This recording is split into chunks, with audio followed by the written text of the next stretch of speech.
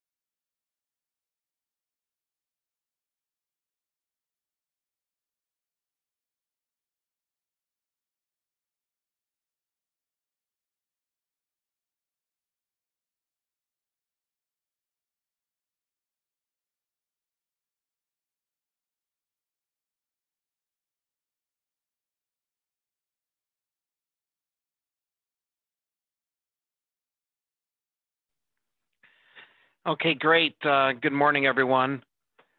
This is Robert Pickering. Good morning and welcome to today's webinar. For sound check purposes, if you could please click the raise hand button at the bottom of your screen if you can hear me okay, that would be great.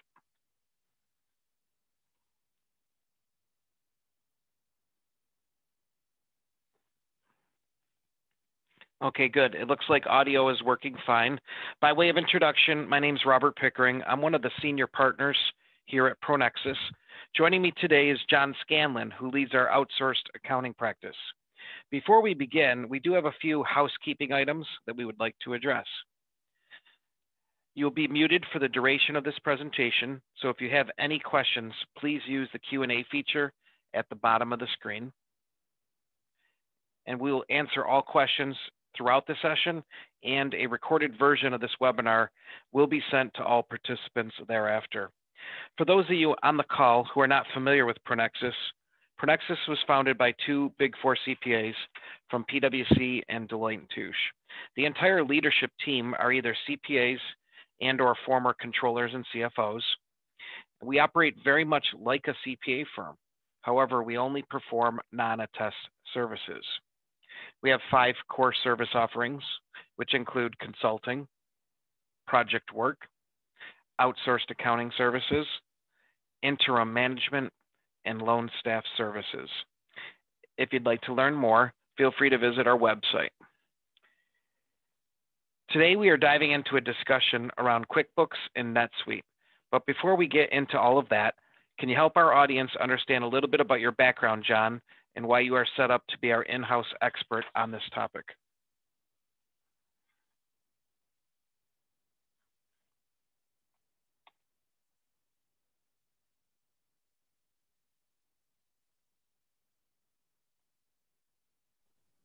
John, you might be muted.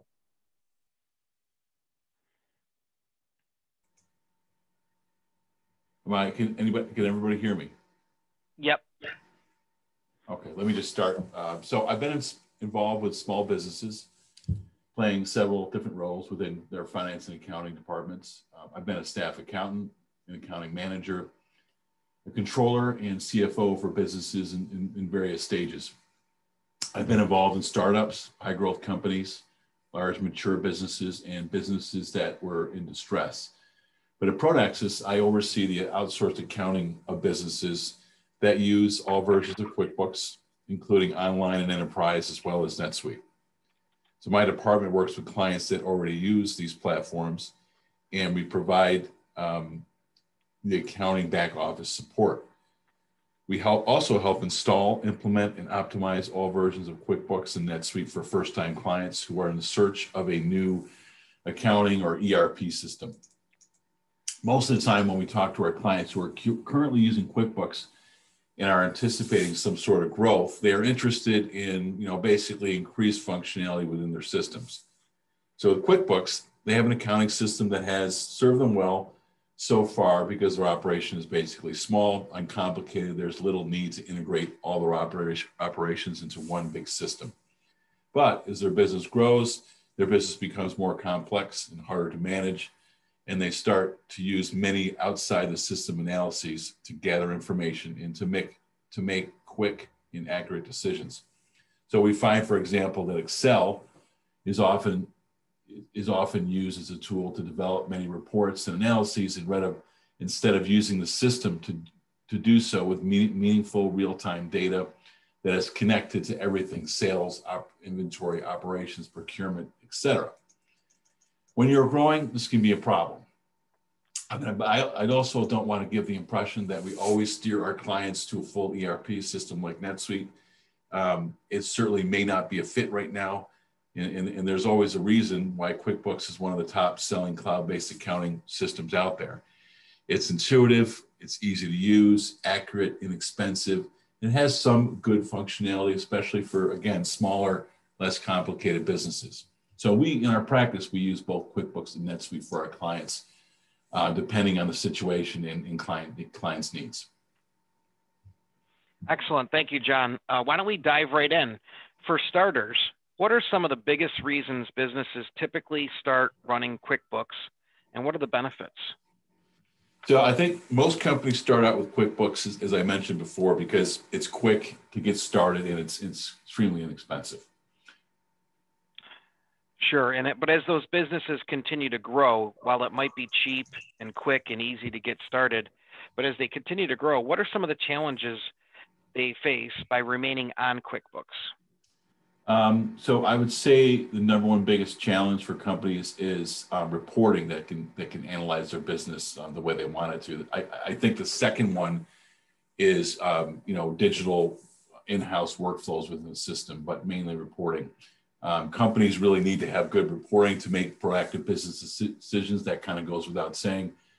From a multi-subsidiary and multi-location standpoint and international growth, that's another reason. A CRM tool or customer relationship management that is integrated into their accounting systems, integrated HR, Payroll solutions, that's certainly another reason. And then lastly, supply chain management, inventory and supply management, order management. And finally, at the end of the day, you are just tired of having all these really disparate systems. Wow, there's a lot to unpack there, John. Let's roll it back to your very first point that you made, which is the business's struggle on QuickBooks when it comes to reporting. What issues does QuickBooks present there? So QuickBooks reporting is not very flexible. It's not real easy to customize.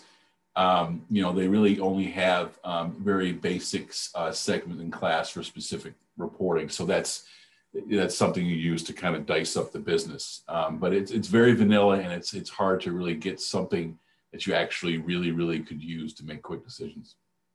So how does that impact a business utilizing QuickBooks?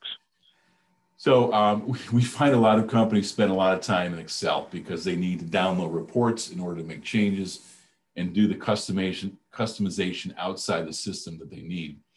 With only one class segment, they're unable to analyze their business in multiple ways. QuickBooks just doesn't do a great job of dicing up the business the way you might want to. So it sounds like there's a couple of issues there. A lot of manual processes, bandaging systems together to get some of that reporting. And secondly, the inability to make real-time decisions with real-time data. Right. And you really need the ability to customize because businesses change so rapidly. And when, for example, in the state of COVID, businesses needed to make different decisions today than they made yesterday. So they need to be able to have a flexible system with multiple segments, multiple ways to slice up the business, customize reports rather than reinventing the wheel each month with Excel. I mean, that's just something we see all the time. Data is just downloaded, then you have to do the same thing. You have to alter it in Excel the next month. With NetSuite, something like NetSuite, you really don't have to do that. Yeah, that's definitely a pervasive problem. I've heard from multiple clients that said if they were still running on QuickBooks during COVID, they don't know how they would have done anything. They wouldn't have been able to pivot the way that they did or make the decisions that they had to make, which brings me to my very next point. How does NetSuite address these specific reporting challenges? So NetSuite does have multiple segments, multiple classes, multiple locations, as well as custom segments for those types of things. So when you need to analyze your business in a new way, even somebody without an IT background can create a custom field, a custom segment, a custom classification, put that in a report and see the business's impact in a whole new light. And then save that report so that you don't have to do it over again. For example, as we mentioned, using Excel. And then with some of the other things you had mentioned previously, earlier, which is the flexibility and not having to do all those manual tasks and bandaging together with spreadsheets and so on and so forth. And then finally, that idea of real-time reporting. All of this is addressed within NetSuite?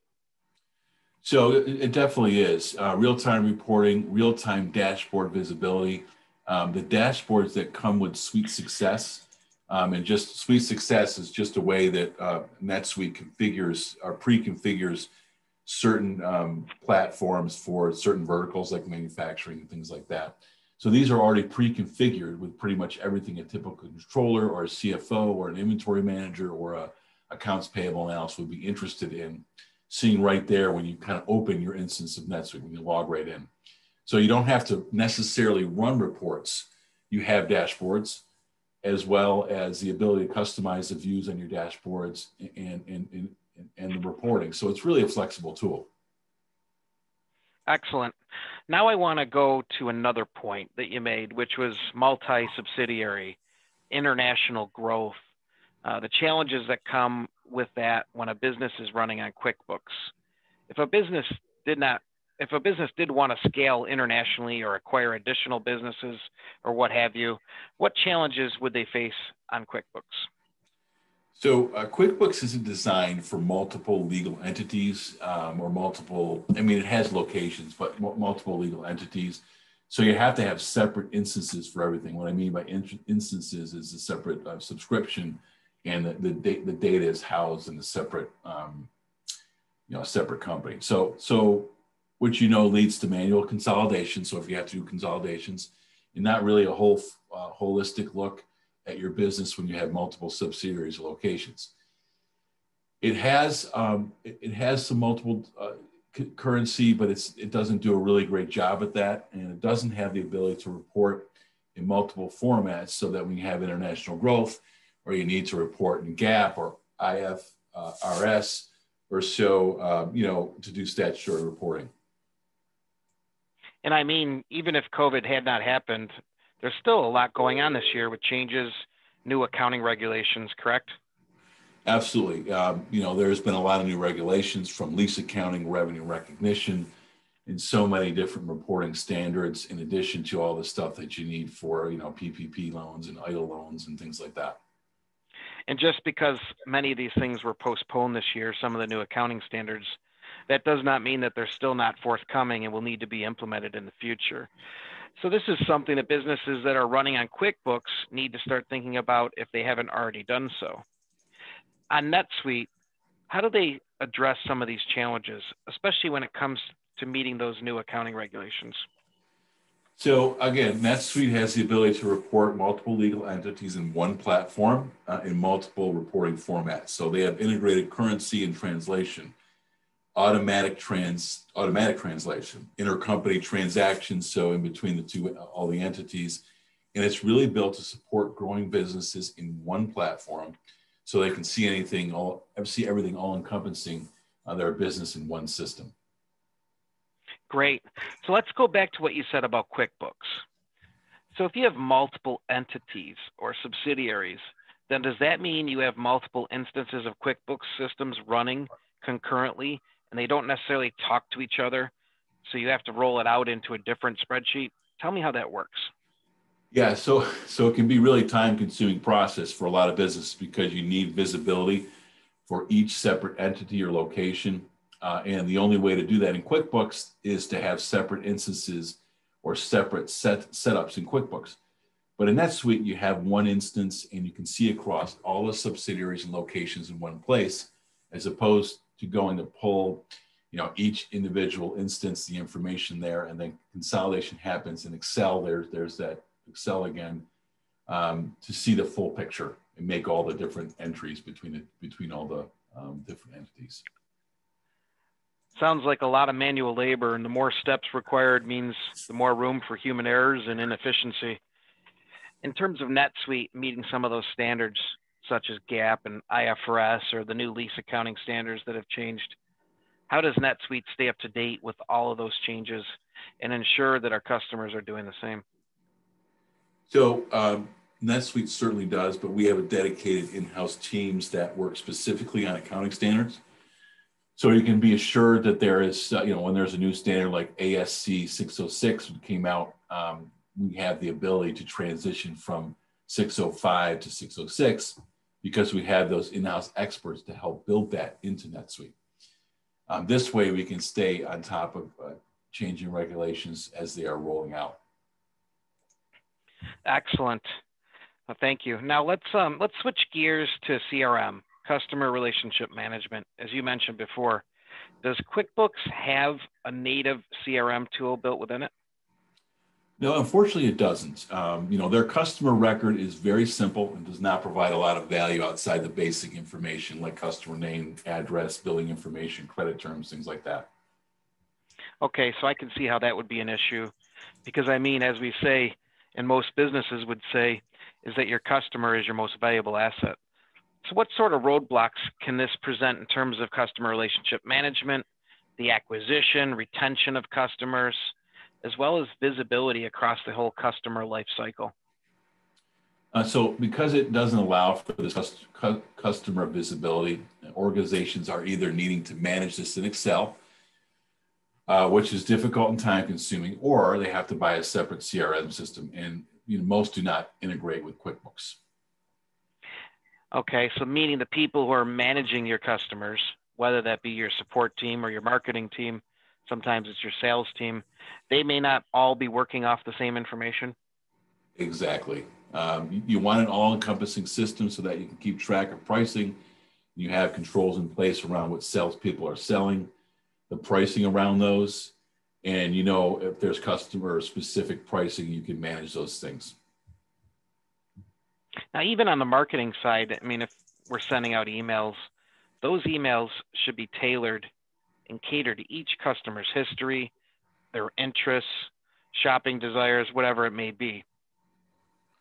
Yeah, and usually this is an add-on to a lot of CRM systems, but NetSuite has the ability to send emails and has robust marketing function as well. A lot of things can be done automatically and timed and things like that. Excellent. Why don't you talk a little bit further about NetSuite's CRM capabilities, John? So NetSuite CRM really provides that cradle to grave customer lifecycle. So as you're nurturing those leads or marketing those leads, or you need ROI on your marketing efforts, all that rolls seamlessly out to customers and to your sales team to manage pipeline growth, and it has that visibility. And all the way through, if you need support for your customers, then NetSuite has built-in support function to provide that. And again, all this ties back to the main suite. So everything is getting, everyone is getting the same information, but also that information can be used for different areas of the business, like marketing, accounting, customer support, HR, what have you. So a single version of the truth, that's certainly important. Okay, great. Well, thank you, John. Let's shift and move into HR and payroll. Can you dive into that a little bit more? You mentioned that that was one of the challenges businesses face when using QuickBooks. What does that mean? So QuickBooks does have a native payroll offering. It has multiple, but it really lacks the visibility for identifying errors, prior to the payroll run, for example. And they don't have an HR solution, so a full HR solution. That's again a separate solution that is needed, which adds to the amount of different systems that are not talking to each other. You get the general theme here in adding to manual processes. Certainly, what stands out to me there is that there are errors prior to payroll run, meaning employees could potentially get incorrect checks. Yeah, and nothing is worse than paying your employees incorrectly. Never a good day when that happens. Yeah, absolutely. Yeah, tough thing. That's one thing you don't want to screw up is somebody's payroll for sure. Does NetSuite have an internal payroll and HR solution built into it? And how does that work? I mean, does it create the efficiency that businesses might lack running on QuickBooks? So NetSuite does have full service payroll offering. So you don't have to worry about payroll compliance. It provides a complete variance analysis from period to period, so you can easily identify those errors before they happen. This is a really great tool, especially with a lot of employees. So for example, if you have an employee that got paid 50 hours this week versus 40 hours last week, it's going to come up with a variance analysis so you can look at that and determine if that's, and correct it before it happens, as opposed to going through each line item. This is a really neat tool. There's also effective dating. So some of the challenges around open enrollment or salary changes or compensation changes, they may happen in the future. Typically with QuickBooks, you have sticky notes sitting all over your monitor to make those salary changes and things like that. Effective dating allows you to set it for a future date, as I mentioned before, when a change is occurring, and again, saves you from errors. Also, with the HR solution encompasses so much, a couple of things is time off management, onboarding checklists, organizational charts, which can also be a separate system need. Onboarding is really big, especially for a company like us when we need to set up employees with assets and computers and things like that, and passwords, and so it has all of that. And there's so much more with this solution within NetSuite that we certainly don't have time to cover today, but maybe in a future session. Great. One of my favorite solutions of the NetSuite HR function is our Suite People Performance Management. I think it's so cool that we can tie goals and actual performance progress to the overall suite. I mean, think about it, John. All the times we spent over the years spent doing performance reviews in the past, and you're retroactively looking back to see when you did this or when you did that. When did I meet this goal? It's so cumbersome. It's so time consuming. That's a great point, Robert. And now within your suite, it's visible to everyone across the company as well. With role-based permissions, you can see all of that. So instead of someone having to run to payroll to ask a question, and they can just see it in the system on their own, provided they have the permission.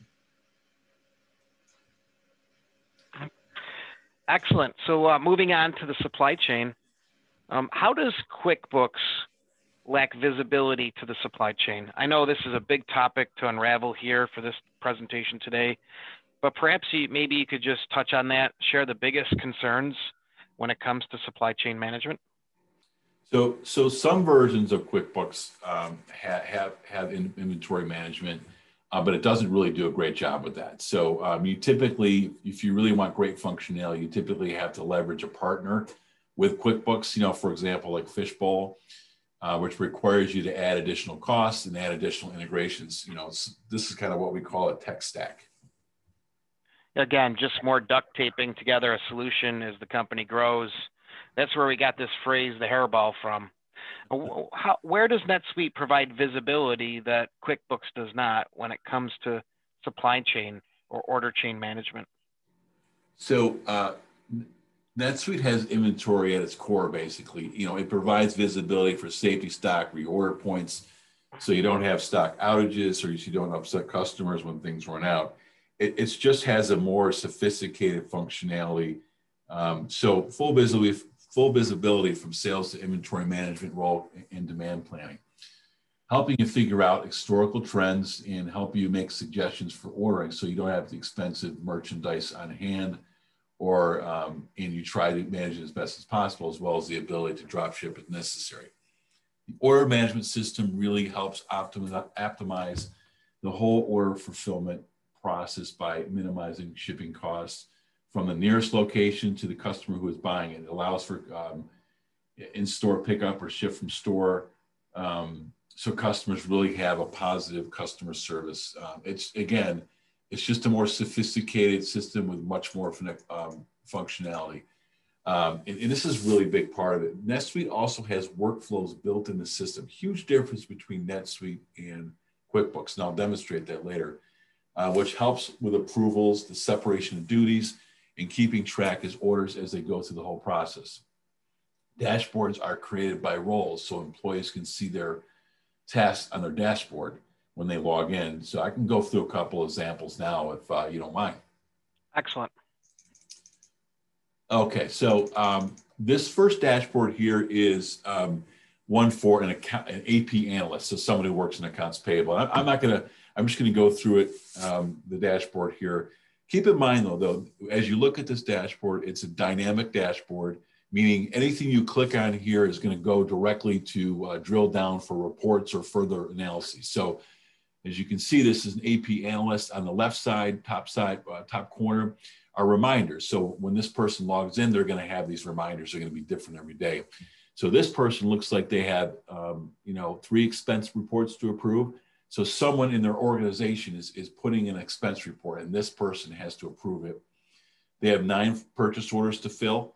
So someone in their organization already entered a purchase order in their role. So maybe it's a purchase order analyst or something like that, or clerk. And now this person has to fulfill them.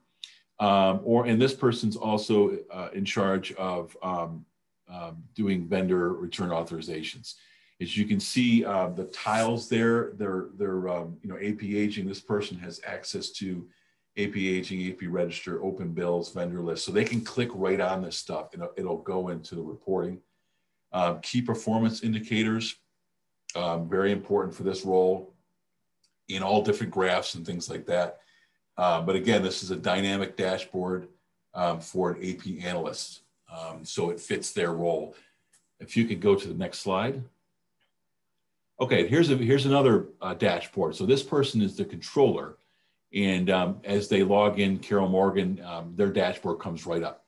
So this person is involved in closing. So they have 11 periods to close. So, QuickBooks or NetSuite has the ability to lock periods so people don't go back. And QuickBooks, I think, does as well.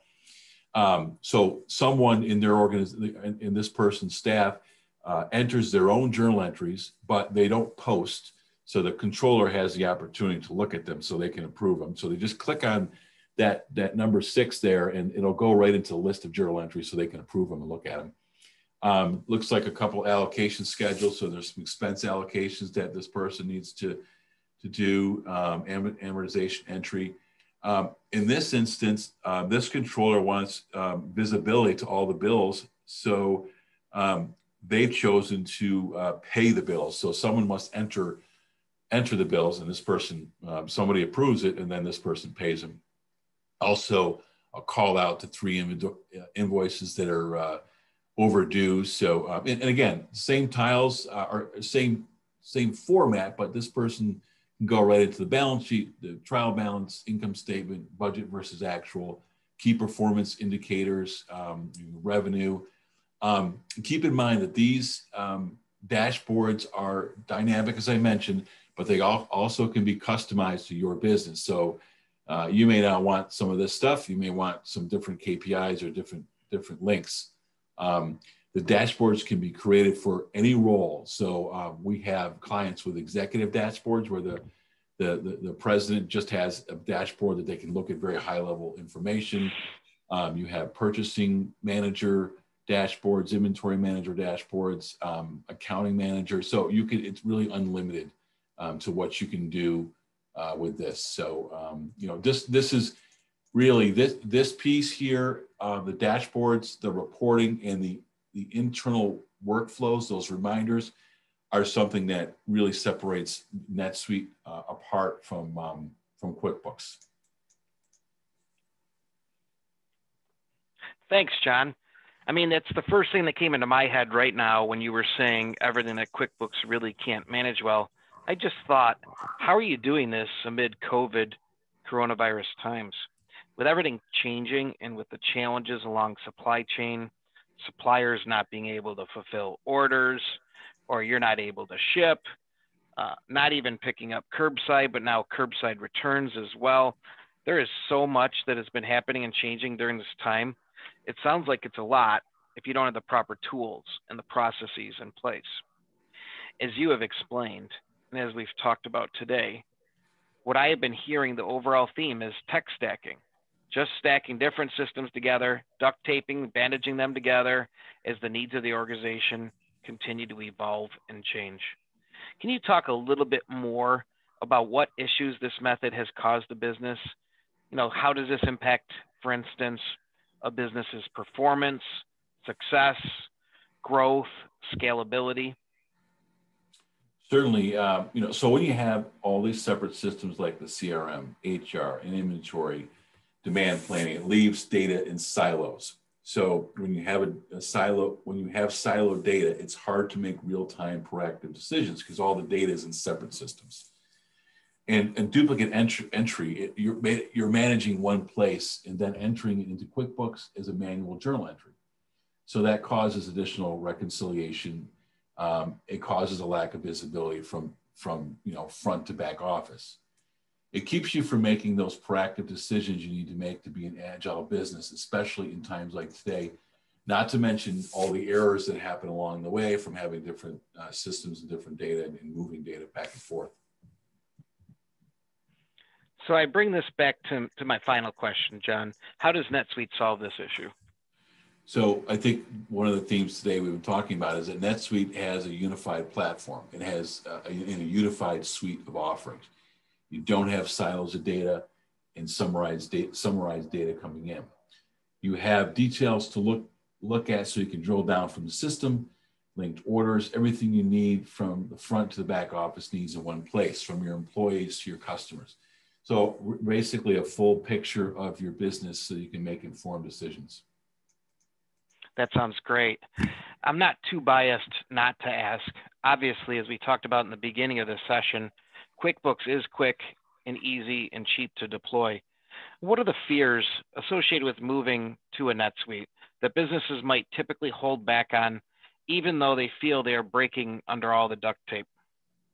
So I think one of the most common fears that I've heard over the last few years is losing visibility to historical data and how much time and effort it will take a business to get up and running in NetSuite. So tell me, How would you address those fears, having gone off QuickBooks and have moved to NetSuite yourself? So as I mentioned, just to elaborate, some of the biggest fears and how is really, how involved is the implementation? How difficult is it? Do I have enough staff to handle the day-to-day operations and implement this new system at the same time? How to get historical data from QuickBooks to NetSuite, guidance on the setup of workflows, reporting, and dashboards that are specific to my business. You can certainly just call up Oracle and buy NetSuite and have them implement it for you. Just keep in mind though, they're not finance and accounting personnel, and they probably will not have the experience in your specific industry. They're simply technical people. That's why working with a NetSuite partner is advisable. And again, it doesn't cost more money to work with someone like us as opposed to Oracle directly. In fact, in my experience, it's cheaper overall, and you'll have an engaged partner all the way. For NetSuite, we can provide, we have an exclusive partnership with NetSuite, and we can provide a number of roles within the process if you're looking to get an ARP. Certainly, we're the exclusive distributor, so we can flat out sell you the software. We can also be an implementation consultant, so we can help you implement it. We can be an optimization consultant. So that's for example, someone we work with already has NetSuite and they're not really using it to their capabilities. So we can come in and optimize it further. We can provide support services. Oracle is a multi-billion-dollar company. As you can imagine, it's tough to get them on the phone. You have to submit a case, all that stuff. You can really just call us. Or the last thing is we can be a business process outsourcing partner. So you can get onto NetSuite and we can provide some accounting services on top of that, and it can work that way. The next slide, Caitlin, is we also get preferred pricing. We get discounts on software and also the implementation. So you might be looking at something like 30 to 40% off list price if you're working with someone like us. And again, we're not just system and sales people. We find a lot of people when they're going to a new system, they really like to start out fresh and make it really nice. So we can help you design the chart of accounts. We can help you design internal controls and workflows. We can, help you design and optimize those dashboards. We also are not just technical and accounting people. We also have experience in all different types of industries. So we've held positions as accounting managers, CFOs, controllers. We've run businesses that are in the food and beverage industry, manufacturing, wholesale distribution. We have a huge non-for-profit practice. So we can go above and beyond what maybe Oracle can provide. We're accounting people and we're finance people, but we have experience with NetSuite in addition to operational within these businesses. You can go to the next slide.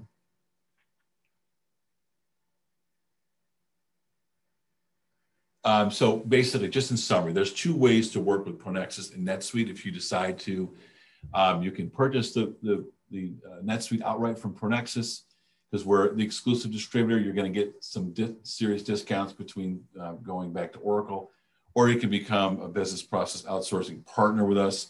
And there's obviously some advantages to that situation as well.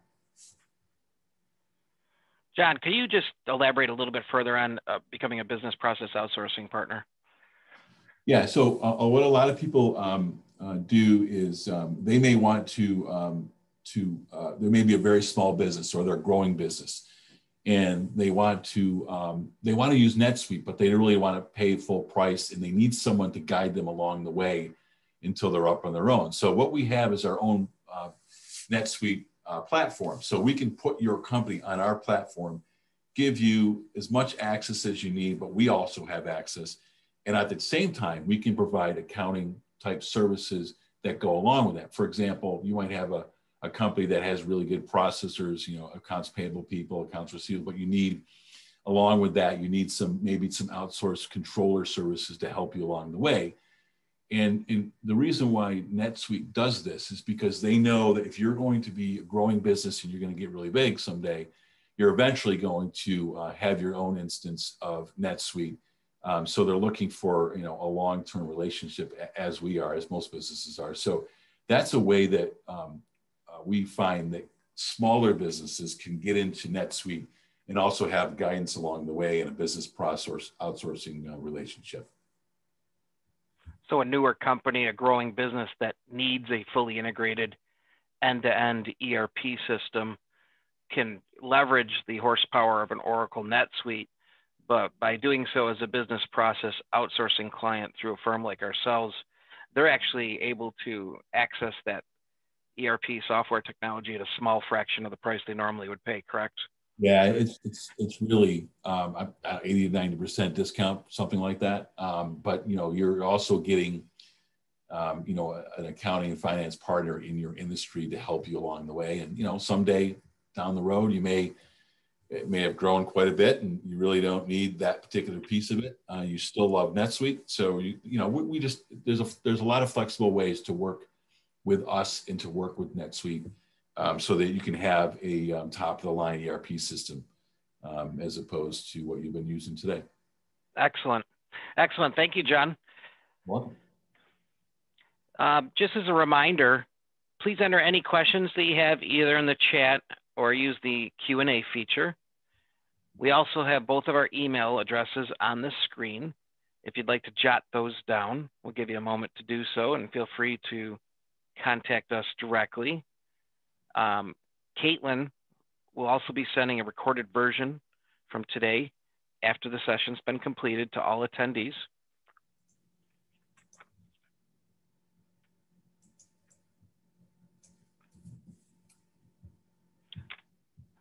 Looks like we have one attendee with a raised hand. I believe it's Mary Coombs.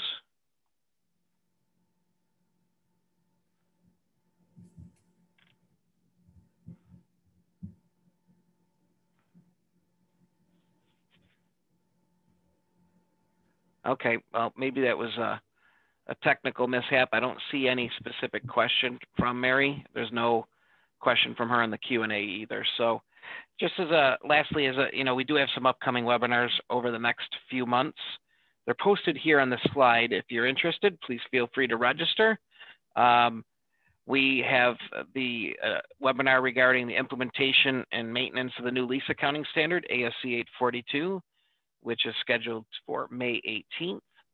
Also, a month later, on June 22nd, we will be doing a demo of Pronexus's lease accounting software as well. And sometime in July, we'll be doing a similar presentation to today, where we are focused a little bit more on customer relationship management, CRM for the CFO. That'll be held in July, exact date and time forthcoming. We'll be happy to take any remaining questions at this time.